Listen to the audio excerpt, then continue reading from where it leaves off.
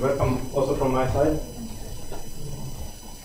I'm D.Raisz, and I'm going to give some details on this linear swing dynamics, which was already introduced a little bit by Professor Monti.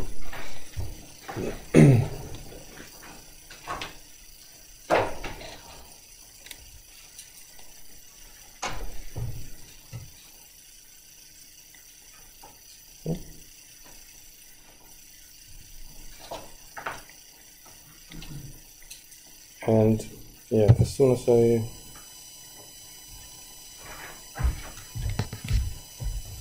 it's working.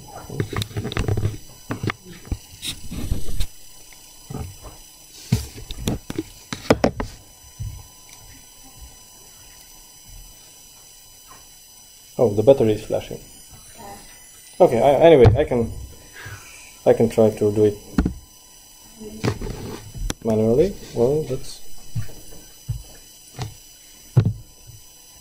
Okay, first let me introduce the team that is that has been recently working on this linear swing dynamics topic. Some of the colleagues are also sitting here, so you can approach us anytime after this lecture. First, I will give a short recapitulation on swing dynamics, just to know what we are going to linearize afterwards, followed by a very short introduction of this virtual inertia concept. These are important, and it's one way of dealing with frequency regulation and momentary results in the future. There are several solutions that are thank you so much. That are able to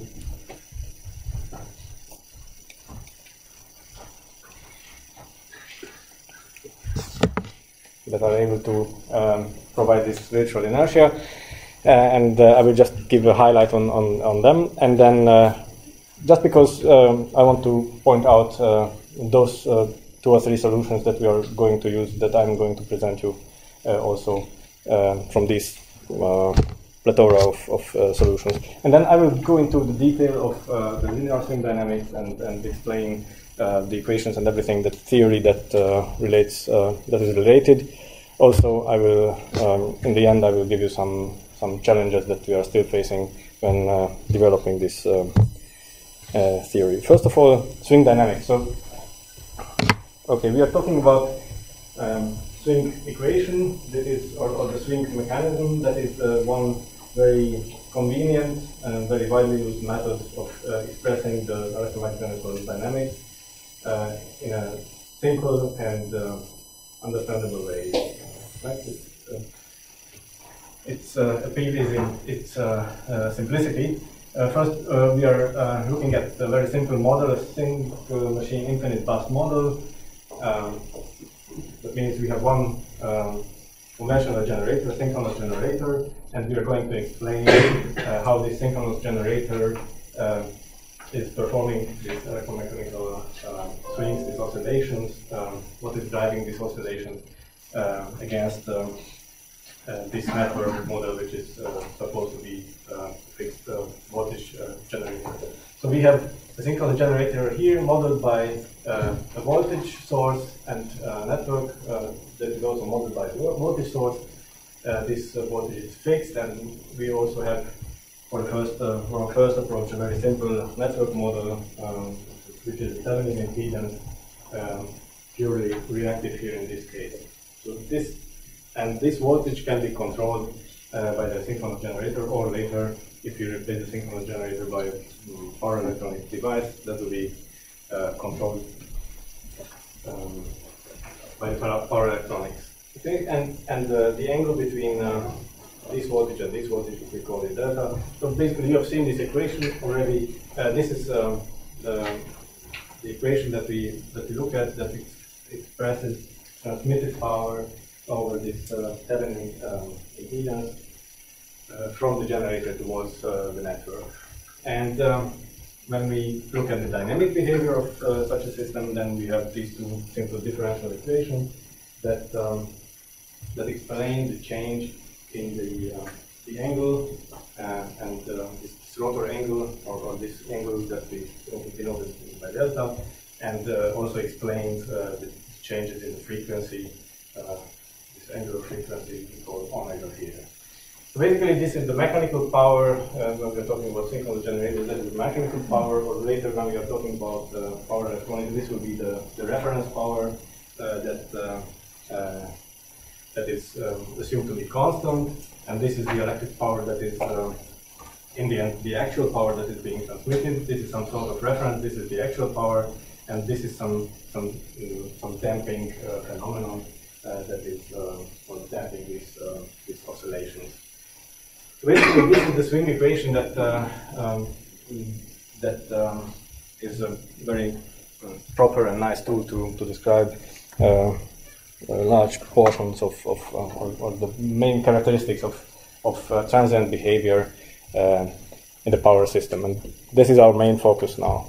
Of course, we are not going to, but we could elaborate and use more higher order models and so on. That's not our topic now. This is simple enough and good enough to express most of what we want to do. Now, I'm going to use the word linearization in two senses. I'm going to talk about linearization as a mathematical construct that we all know probably, which is some sort of approximating a nonlinear behavior or nonlinear phenomenon mathematically. This is one meaning of the word linearization that I'm going to use. But in the end, our main goal is to physically linearize some inherently nonlinear behavior. So this word linearization has two meanings, also within the next hour that I'm going to use. But from the context, it will be obvious which meaning I mean. Now I'm talking about this small signal approximation. So when we are looking at this swing equation that we had on the last slide, this is something that's nonlinear, because here we see, for example, a nonlinear function of delta. So if we want to use a small signal approximation of that or of any differential equation, we start from a steady state where this differential equation has a steady state, meaning that the differential is zero, so nothing is moving. We are fine, we are good. And the linear approximation mainly states that this nonlinear function can be approximated in the vicinity of the steady state point, which is fortunately zero, by taking a small deviation from that steady state and the derivative of that nonlinear function. Okay, and if this function has two variables, as here, then we use the partial derivatives and the two small deviations from the steady state point. So this is a widely used tool that is used to linearize this swing equation. Now I'm talking again about the mathematical sense of linearization, about this approximation, the linear approximation. So if we are looking at this differential equation, and we have a steady state point where the derivative terms are zero, meaning that we have the steady state frequency, and we have some point delta where the set point or the mechanical power is the same as the electrical power. Then the frequency won't change and the delta angle won't change. So we can use this small signal approximation, meaning from the steady state points we move away from by some small amounts of in the variables, and then we see that these equations, these differential equations, become or will turn into a form that has a linear form. Linear in terms of new variables, new small differential variables, delta omega and delta small delta. this is linear in these terms because this is now a constant from the point of view of these two state variables, right? This term just tells us that the behavior of this dynamic system is dependent on the steady state, the actual operating point, right? But apart from that, if you look at the two state variables, these are linear terms, right? So this is a small signal, a linear approximation of that nonlinear differential equation.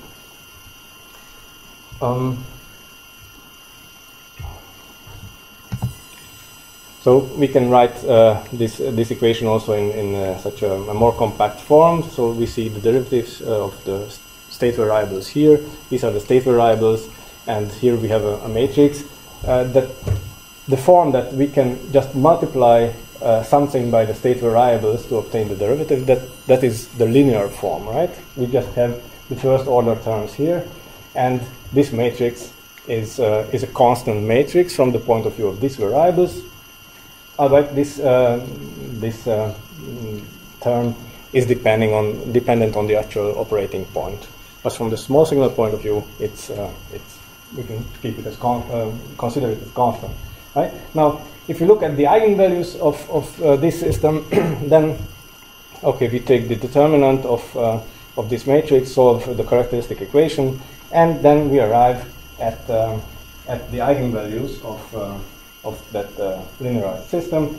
We have here the term gamma, and we see here that the eigenvalues of this system of equations is dependent on the operating point, on the actual operating point.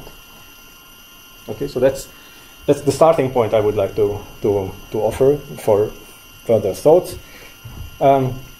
We start here because we start thinking about the linear swing dynamics because the eigenvalues, the dynamic behavior of the swing equation, the dynamic behavior of this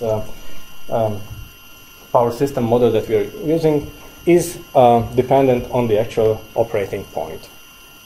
And that means that depending on, okay, this is the well-known, okay, we also seen it here, the power that is transmitted over that reactance as a dependence on delta. You see, depending on the operating point, whether we are here, here, or here, depending on the power that we want to transmit, the dynamic behavior of the whole system is changing. So if we have a large system of many well, even if in the case of synchronous generators, there are many synchronous generators, right? But if we make the leap to 2030 or 2050, where most of these synchronous generators will be replaced by power electronic devices, small or medium-sized power converters or inverters, then the number of these devices will be in orders of magnitude higher than the number of synchronous generators. So the assessment of the dynamic behavior of the whole system will be much more complicated, just because of the number of these devices and because everything depends on the whole dynamic behavior depends on the operating point. And I mean, this phenomenon, this dependence is already complicated in the case where you have a large interconnected system and many synchronous generators, but because of the number of devices, it will be even more complicated in the future power systems. So that is why just one step back, the motivation for this whole linear swing dynamic concept is one of the motivations is just this, that we are trying to find a way to make this dynamics uniform. So if there is a new generator, new power electronic generator attached to the system, the whole dynamics is not being messed up again, but we can be sure that if they behave in the same way, the same linear way, then the dynamics will be at least the same for all operating points. Okay, I will get back to this in a moment, but once again, this is one of the motivations to think about this LSD concept. Okay, if we have a tool, this swing equation to describe the dynamic behavior of the power system, then, as Professor Monti already mentioned in his talk, that one of the future directions is to implement this as virtual inertia or virtual synchronous machine in future converter-based power system. That means we somehow can mimic this swing behavior. And here you see, based on this publication, you see that there are many ways of doing that. So many approaches to somehow implement this not just the swinging behavior, but the whole dynamics that synchronous generators offer in the traditional power system. There are many ways to implement that in converter-based power systems. One of them is virtualized side. One of them is the swing equation-based method, focusing on that swing equation that I've been addressing 2 slides ago. The other one uses this synchronous generator-based model, uses more elaborate or more detailed models of synchronous generators, higher order models of the synchronous generators. And here we arrive at synchronverters that I mean, Professor Monti already showed the topology, but I will get back to that later. Synchronverters are one of the way of expressing this dynamic behavior. Virtual synchronous generators are the other way of doing that, and virtual oscillator control was also mentioned, but I'm not going to in those details anymore. So main point here is that there are many methods. We are going to see this type and this type of implementation later. And yeah, there are many features, weaknesses, and advantages of these methods. One point, for example, of comparison is if, for example, a PLL is necessary for the implementation or not. PLL, the phase lock loop, is known to cause some problems in power converter-based or voltage source converter-based systems. PLLs are used to detect frequency and to track frequency, but they are also another source of nonlinearity, and they are also they could cause some stability problems in larger power systems. So one of the aspects is if one of the aspects to look at is if the realization has to rely on PLL or not. But there are, of course, you see here other aspects to look at. Okay, this virtual synchronous generator. You have also seen this picture. What do we have here? Here we have this. This is the Thevenin equivalent generator, this remote system model that we just are modeling by a constant voltage source. This is the grid impedance, the Thevenin grid impedance that we approximated only by reactance in our earlier slides. This is a filter. Everything from here belongs to the converter. This is just a filter. This is the PWM driven bridge, and these blocks implement conventional ways of voltage source converters, an inner current control loop, an outer voltage control loop. The names are obvious here. Virtual impedance is just an addition to the voltage control and has various nice features to decouple power, reactive and active power control, for example. And this block implements in this virtual synchronous generator concept.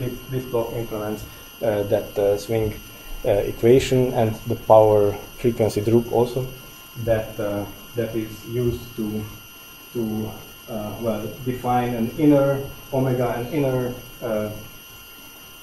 basically frequency, an inner frequency, and a corresponding term that adjusts the angle, the output angle of the voltage in order to to behave like a synchronous generator. So this variable, or these two variables, behave like the rotor angle or the rotor synchronous machine rotor speed of a synchronous machine to adjust power as needed. This is one of the many implementations of swing behavior, and here you see the control loops. This was the inner voltage control loop, current control loop, the voltage controller, the virtual impedance. This is a DQ frame where these well-known decoupling terms are necessary to be able to control the D and the Q terms independently. And here you see that this block, the virtual inertia power control loop, in its realization, it's basically here you see one integrator. These blocks are implementing those swing equations. Well, basically those two swing equations that we, or the swing equation, the longer one that we analyzed earlier. Okay, so this is if we look into the inside, what's happening inside those control blocks. These are the control techniques that allow us to define and operate a virtual synchronous machine.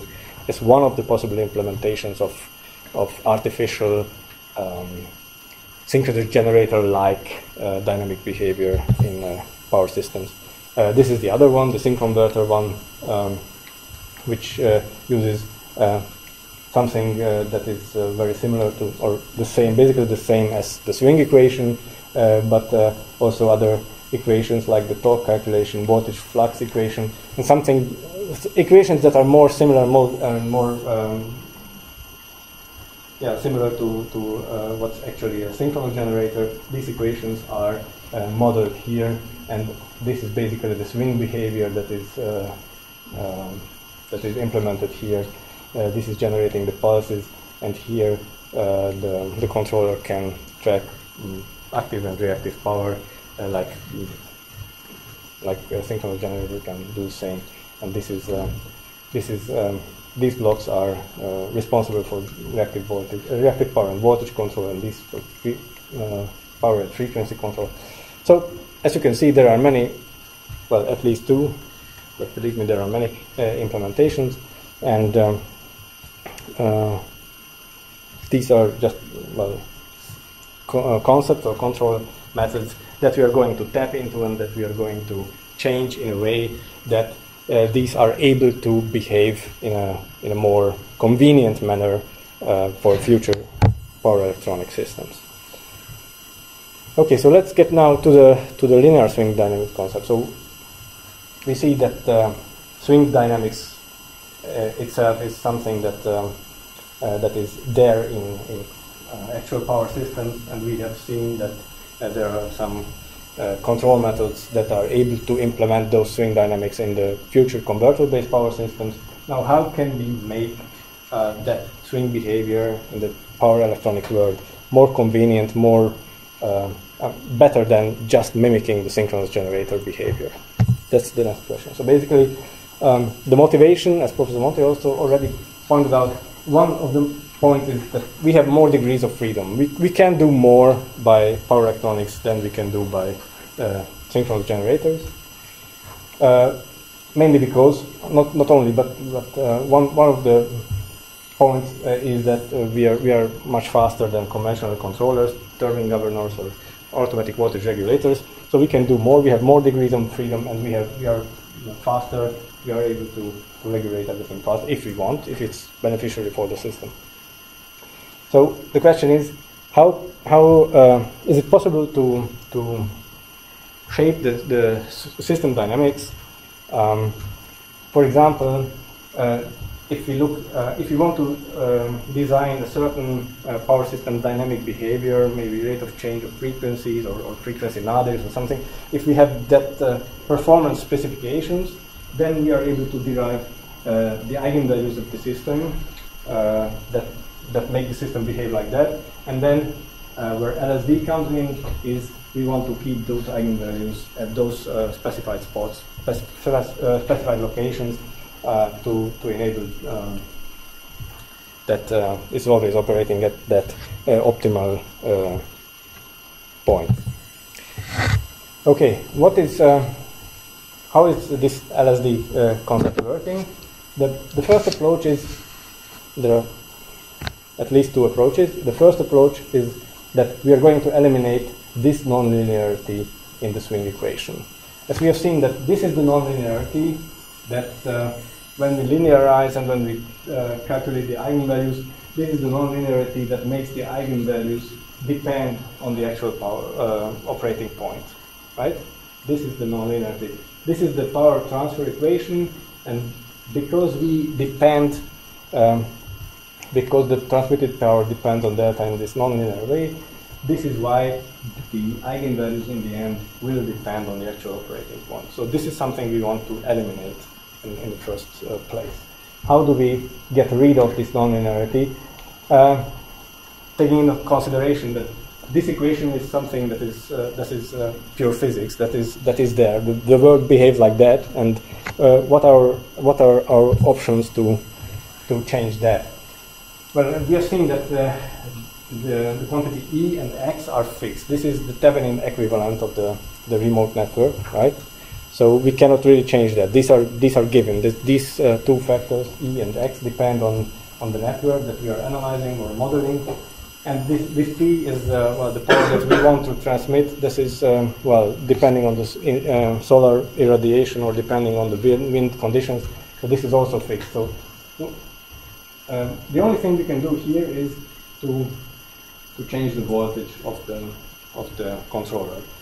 The voltage is, well, does not have to be very, very fixed, right? The voltage can be there is a voltage tolerance band, which is 10% in usual distribution systems and 5% in transmission systems. So there is some space, some bandwidth. Maybe that's not the best word. There is some tolerance bound on the voltage that we can play with. This means that if we look at this sinusoidal curve that represents this power transfer equation, this is the black one by fixing the voltage of the controller. But if we go higher with the voltage, we can transmit more power, and if we go lower with the converter voltage, we are able to transmit lower power at the same angle. Meaning that if I want to move on if I want to achieve a linear dependency of delta between delta and P, then I have to continuously change the voltage between, in this case, 0.9 and 1.1, depending on the actual power that I want to transmit, right? If I want to transmit this amount of power, actually this amount of power, then I have to keep my voltage at 1 per unit, the original voltage. But if I want to transmit more power, I have to increase my voltage to arrive the linear curve. And if I want to transmit less power, then I have to decrease my voltage to be always on the linear curve, right? Now, okay, and this means that I can basically, and this is when I'm talking about this linearization, this is a physical linearization. I'm really physically linearizing something that is non-linear, basically, by changing one parameters and act in a linear way. So this is not an approximation. This has nothing to do with mathematical approximation. I'm not approximating. I'm really forcing my physics to behave like in this linear way. Okay, so of course I still have this nonlinear equation, because this is how physics works, but this is something that I want to achieve. I want to achieve, this is basically describing the blue curve, the blue linear curve that we have seen before. Basically what I want to achieve, of course I have dependency on X, I have some dependency on the voltages. These E are nominal voltages, remote voltages. This epsilon is the voltage tolerance band, and I want to achieve linear behavior on delta. So this is what is actual physics, and this is what I want to achieve. So basically, if I know what power I want to transmit, based on these equations, I can derive the angle that is necessary to do so, and based on the other equation, I can derive the voltage, the actual voltage I have to set at my converter to be always on that linear blue curve in the previous figure. Okay, I think I make a couple of seconds, I stop here and ask you if you have any questions regarding this before I move on.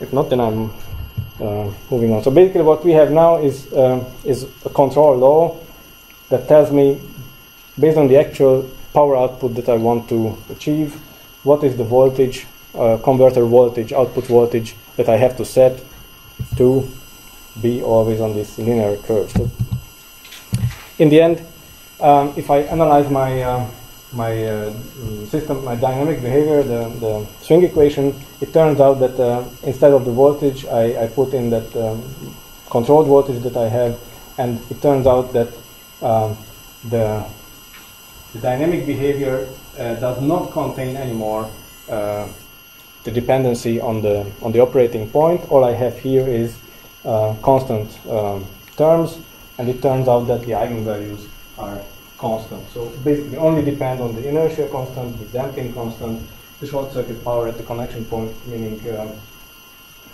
this term, and that's it. The eigenvalues are constant, and all my dynamic behavior is independent of the actual operating point, right? This is the basic idea of linear swing dynamics. It only gets complicated from this point. Before making it more complicated, we tested this on a simulation model. So basically, this is the model of a virtual synchronous generator that I've shown you before, with this blue and orange blocks of control blocks. This is the inner current control. This is the voltage control block. This is the virtual inertia and power control block. And what we are doing here, this implements the swing equation, but what we are doing here, based on the P reference, the power that I want to output here, based on this P reference and the reactance and the voltage that I assume to be known, I can change the voltage reference so that it behaves like described before, right? And this is just the swing equation that's implemented here. It's already shown, and here we see dynamic behavior of if we are not applying LSD and stepping power outputs. Here we see reference and actual power outputs. Main point here is that the voltage is basically not changing. The voltage reference is constant if I'm not using LSD. Here I see frequency changes and changes in the delta angle. But if I'm not using the LSD, I'm still moving on the sinusoidal curve between delta and P. But if I'm using LSD, meaning I switch on that block that constitutes this LSD control, then I'm based on the power steps, I'm changing the voltage reference also, and that means that instead of the sinusoidal curve, I'm at least at my steady state points are at the linear curve. So I have linearized the dynamics also in this virtual synchronous generator setting. Okay, this was linear swing dynamics assuming inductive only network. So basically sort of transmission system. But if I have a resistive inductive network, then the power transfer equation becomes a little bit more complicated than what we've seen before. We have here not only this term, but also these two terms. And the question is what I'm going to do with this cosine delta. I know what to do with the sine delta. I know how to approximate the sine delta function. We have done that before. But what? Okay, approximate it with delta. Delta is, well, this is just the first term in the Fourier series of the sinusoidal function. What am I doing with the cosine function? If I approximate it with the first term in the Fourier series, it won't work. It's quite obvious that this is a very bad approximation of the cosine term. So if I'm applying this approximation, then my linearization will be very, very bad. So I'm not doing this. What we're doing is applying more elaborate approximation, though it has nothing to do with the Fourier series. It's a fair approximation of the cosine function, meaning that the cosine delta will be replaced with this term because this is then a linear function, right? And the sine delta will be replaced with this. And if I'm doing this, I'm getting, well, again, a linear, well, linear is of course linear, but I'm between the upper and lower limits, or the upper and lower bounds of the voltage. And it can be shown that this approximation is valid and is good for almost any R over X ratio. So basically for any grid between R over X, very small, or R over X infinite, pure inductive and pure resistive grid, there can be found a linear approximation where the upper and lower voltage bounds are respected, assuming that these voltage limits are 10%. If I'm going for systems with 5% tolerance bounds only, then obviously these two curves, this one and the green one, get closer to each other, and it's not always possible to find a linear curve between them. But 5% tolerance applies only to transmission systems, right? Where this R over X is very small anyway, so we are back at the former case, basically where R is not present, right? And there we have already shown that this approximation works. Okay, so it is here we derive again the voltage control law. This is much more complicated. But the point is that the approach is again the same. Based on the power that we want to transmit, we define delta, and in the end we define a voltage that is necessary to be always on the linear curve. And if we simulate that, it turns out that it works. So if I take a pure resistive grid, then instead of this nonlinear behavior, it starts. This is what used to be a sine, but it starts with like this and will go like this. This is the no LSD case, and if I linearize it, of course, then it will be linear. So it works also in the dynamic simulation, and the eigenvalues again are a little bit more complicated, contain the term R, the resistance, but are independent on the operating point. Okay, so we managed to keep the eigenvalues constant. Now, things get a little bit more complicated if we look towards multi-machine systems. Though we are still in the single machine infinite bus model, this is just a single machine, but before I have only shown this part of, so I assumed positive delta angles, but in theory it is possible to have both directions of power flows. So meaning that I have to come up with something in the negative delta range also. And then I have to admit that I cannot linearize this curve anymore. This blue curve cannot be linearized anymore. The best approximation I can do is to use this absolute value function. In the end, if I use this absolute value approximation, then the eigenvalues will contain the sign of this delta. So based on the direction, if it's inbound or outbound power flow, based on this, the eigenvalues will have different values, right? But these are still constant. So though not, if you make small changes in the power flow, but keep the same direction, the eigenvalues will not change. The eigenvalues will change if the power flow direction changes. So basically, these are still constant eigenvalues. Okay? Are you still with me? More or less. Any questions? No? Okay. Okay, so this was the case of single machine systems, how to keep the dynamics constant in a single machine infinite bus system. Now if we go to a multi-machine system, we have many generators in the system, then we have a much more complicated power flow case. And here we see the power flow equations. Let's start with the lossless case. Then these are our power flow equations. And this is the desired behavior. So if I want to do something similar that I've done before, then I just want to eliminate this sine function from the power flow equations, right? I don't want this sine function here. So basically what I want to have is some voltage times linear multiplication in delta, okay? It turns out after some manipulation of the equations that I can write my desired power flow equations, and my desired P delta relation like this. This is the vector of power injections at each node.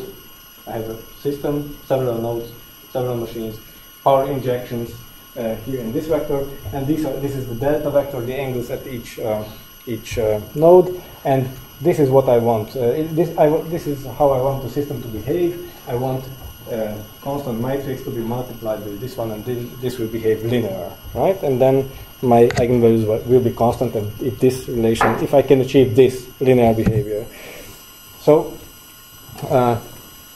from this equation, if I'm giving, I know that the power injections I want to achieve. Given these equations, I can calculate delta. This is just solving a linear set of equations. That's easy. And then I saw the power flow equations with already known delta values here. The only thing I don't know in these power flow equations are these voltages. So what voltages shall I set in each node to have the same power flow that I desire, but with these angles that I calculated based on this LSD controller. And it turns out that it works. There is analytical solution for a 3-machine system. Above that, there is no analytical solution anymore, but this system of equations can be solved numerically, right?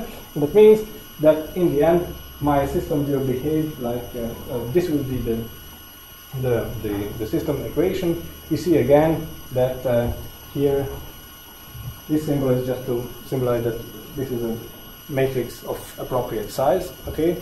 Filled with zeros here, with ones here, identity matrix here, and here we have nothing that depends on the actual power point. Again, this will mean that in the multi-machine system, using this special voltage control law that is being determined numerically from the equations, I can achieve constant dynamics independent on the operating point.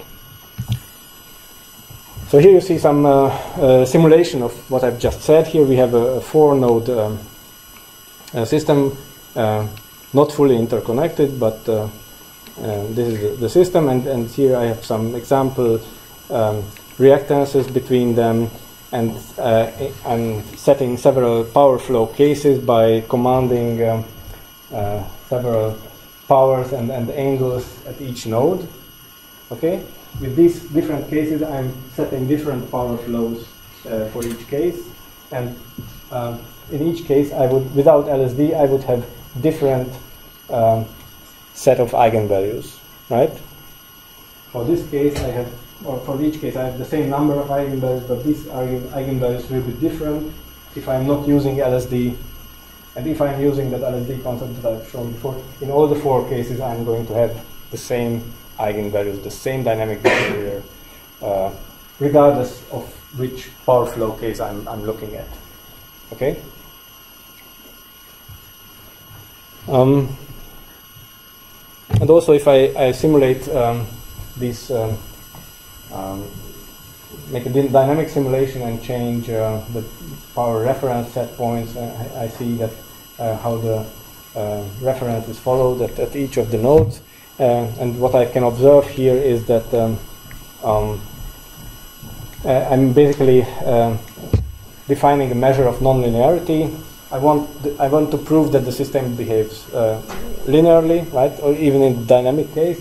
And I'm defining, based on the simulated delta values, I'm defining how the actual power outputs would look like if they were linear. If the real behavior would be linear, I would expect these powers, but I'm calculating these powers. So the difference between these powers somehow tells me if I'm not really behaving in a nonlinear way, and then I see that basically this error, nonlinear error, is very small, below 2%, and this is just initial transient, but I'm always below 2% and only for a very short time. So basically,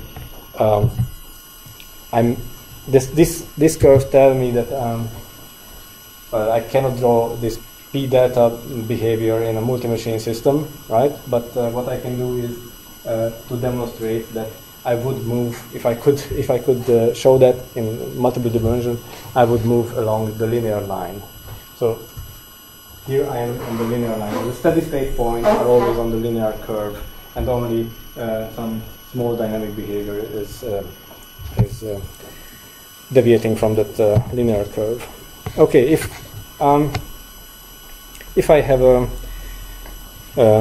I have lossy lines, then the power flow equations are again a little bit more complicated, with this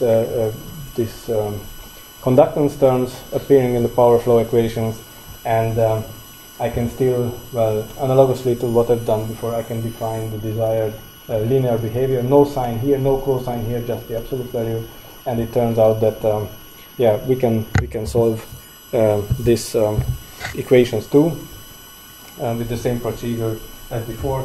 First, we solve this equation for delta. Then this is not a linear equation. That it's not easy to solve, not as easy to solve as a linear equation, because we see here the absolute value. But this can be solved numerically, right? And then we can solve the power flow equations, knowing these delta values, knowing the powers. We can solve the power flow equations for voltages, and then we will obtain the same behavior as expected. Now, okay,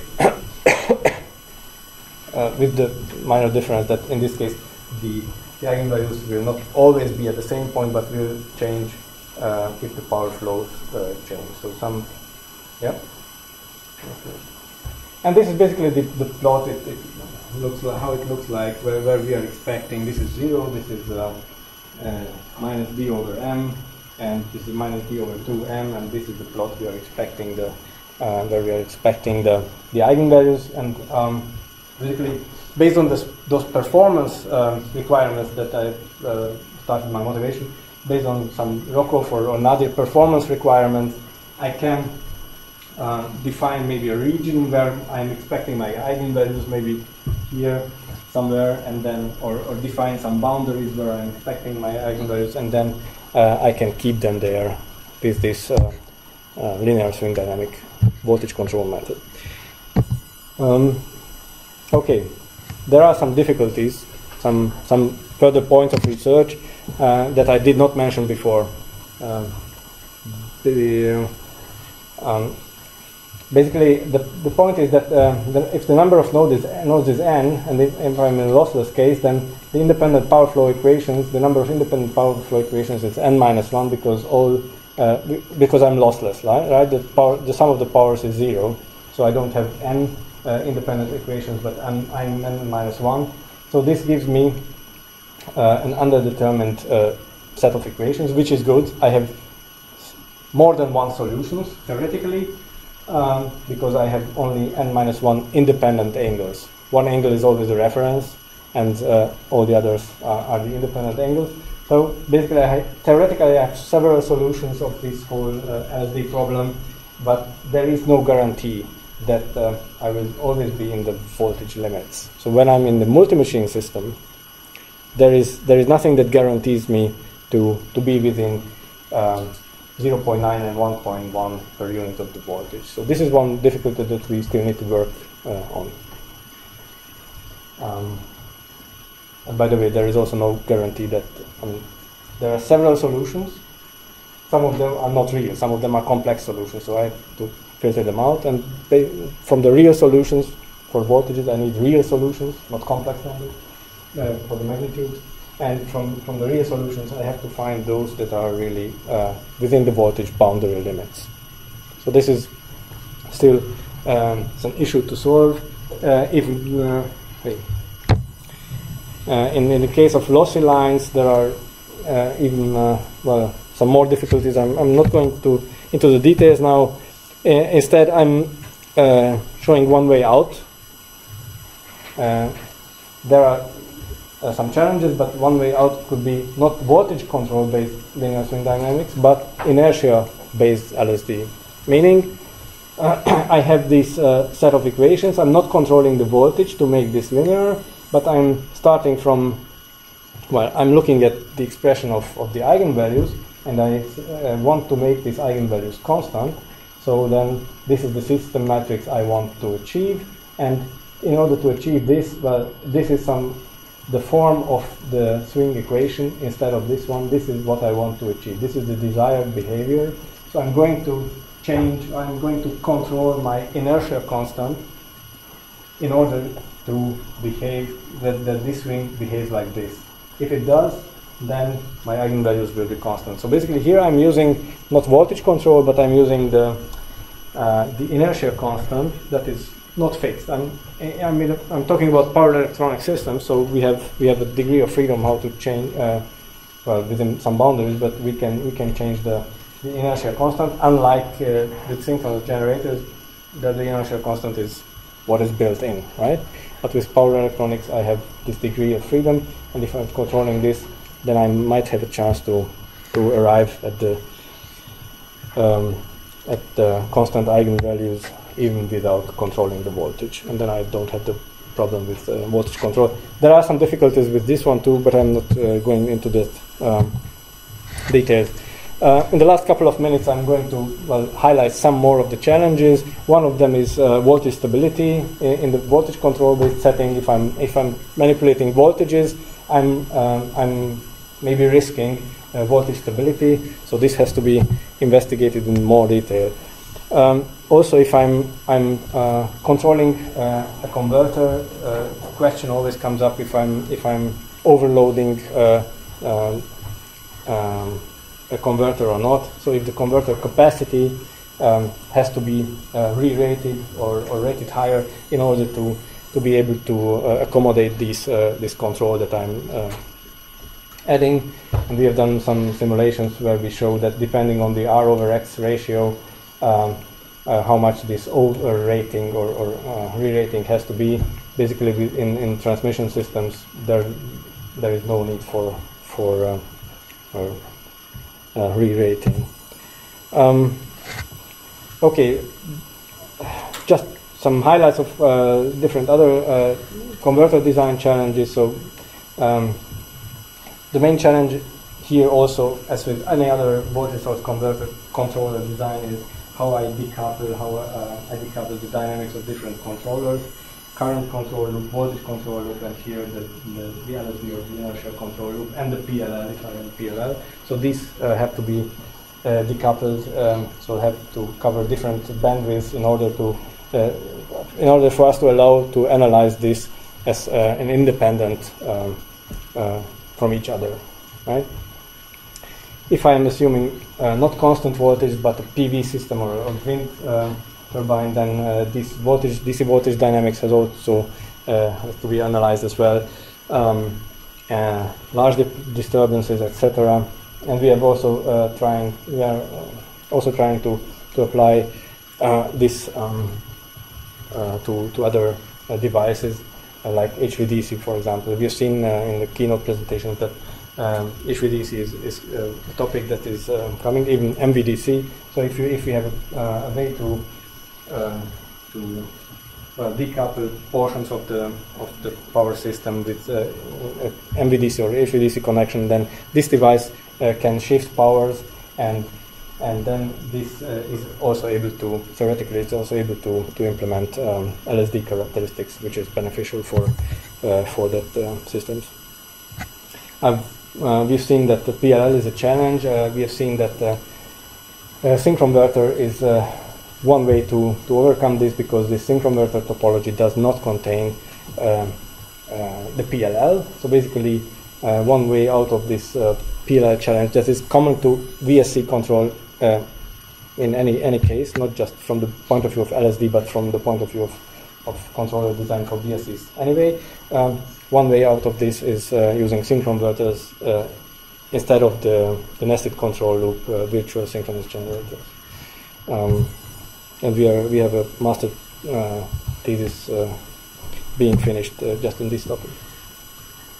Okay, and the main challenge that if we want to apply this LSD concept in practice is how we are going to implement it in a decentralized way, meaning that each unit should only have its own local measurements available, because the concept that I've shown before contains is a centralized control, meaning we assumed we know all the parameters, all the voltages, all the angles in the system, but of course, in order to make it work in practice, we have to come up with a local solution that gives the same results as the centralized global solution. One way of doing this we are looking into now is the estimation of estimation of a single machine infinite bus model for the remaining network. This means estimation of the parameters of the single machine infinite bus model based on local measurements. We still need to prove that this leads to the same result. So basically, to conclude my talk, what have we done? We have analyzed the swing equation. We have shown that we can use the additional degrees of freedom that are present in power electronic systems. We can use these degrees of freedom to make this power P delta curve linear. This in turn has the consequence that the eigenvalues will be independent of the operating point, that will be constant, that will be predictable. There is no need to do a model analysis in every operating point with a vast number of converters of maybe unknown dynamics or unknown parameters.